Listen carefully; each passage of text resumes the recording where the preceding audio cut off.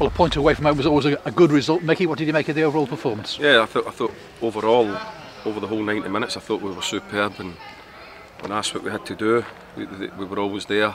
We played some really good football. I think, as everybody would know, it would just be about getting on the end of some stuff, or that wee bit of clinicalness. But I thought it was a hard-fought game, which you'll always get at Port Vale.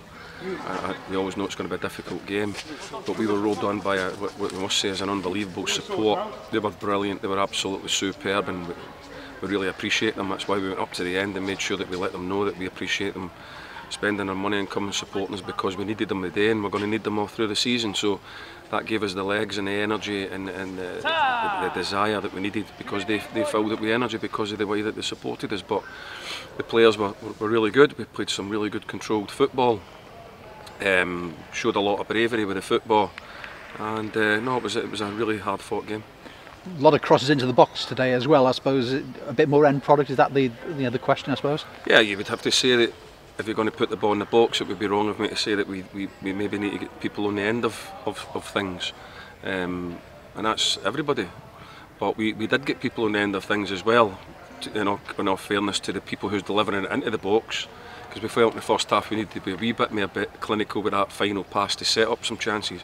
I think the second half we were, but all it was going to take was that wee bit of a glancing header, or that wee bit of a volley, or a wee ricochet to go to us. But like I say, it's a hard-fought game at a difficult place to come, and we will get the players ready now and go to get them to Swindon. Oldham in midweek, you switched to the wing backs and used them again today, and I thought, Cogley down the right, Morris down the left did a really good job for you. I thought we were brilliant. I really did. I thought we played really, really well. We have systems that we can play.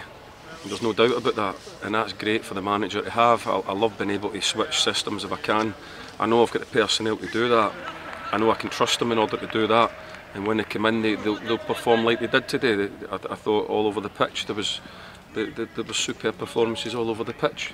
Like I say, we came here to win. There's no doubt about that. We came here to win, but we come away with a hard-fought clean sheet and another point. A Tranmere debut for Nat Knight Purcell today as well. He slotted in, very experienced player, of course. Yeah, Rolls Royce.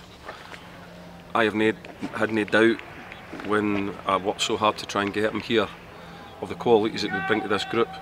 I absolutely adore the lad. He's one of my first go-to men when I go to any club if I was ever down here.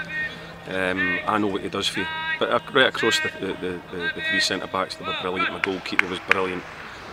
Wing-backs were excellent. Midfield was great. The 10s were good, and the big man fought and harried and took some beating up front, but he keeps going. And all that was missing was that goal. But in terms of us as a football club, bringing that type of support today, putting in the types of performances, it shows you what Tranmere's all about.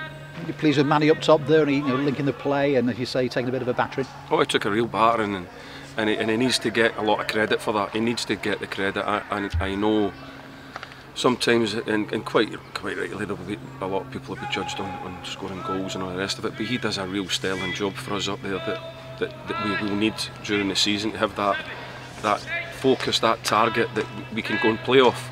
And then it's up to the rest of us at times to kind of get behind that, or getting the end of some of the crosses when we'd swept it out to the wing backs to maybe try and get across people in the box. But we'll go and work on that again next week. It's my job as a manager, it's my responsibility to try and get us to score goals, and me and the coaching staff will go next week when we can, because we need to rest them up now because we're not massive in numbers. I think that's another problem for us, we're not really big in numbers. But we'll get them dusted down and we'll go again. Try to protect their energy levels as much as we can for Swindon. Is that the reason why Watson and McManaman are on the bench, sort of thing? Again, rotating around and protecting people? Absolutely, I'm only rotating them. I'm rotating them and I'm thinking about energy. They all have great ability. I've spoke to them all and I've said, you're all here to play first team football, and I must play you when I can.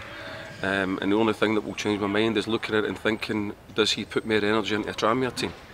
And the answer was today that the ones that were coming, I thought he would. And then again on Tuesday we'll look at it again and we'll put more energy and more legs into the team if we have to again, because you have to. So we will look at that without being reckless. But I know that I've got quality all right through that sort of 14, 15 players that we do have. and we just need to keep trying to bring the young boys on and help to supplement that, and hopefully we can keep them all fit. And Elliot Nevitt not involved today. How's he recovering? He's injured. He's got an ankle that he tried to be involved in training on Friday. He couldn't take part on Thursday, and he just limped off, so he wasn't available to take part.